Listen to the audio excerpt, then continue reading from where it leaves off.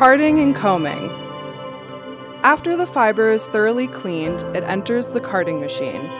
The carding machine is like a giant hairbrush. It removes any remaining debris not already eliminated during the scouring process from the fiber, while smoothing and detangling it.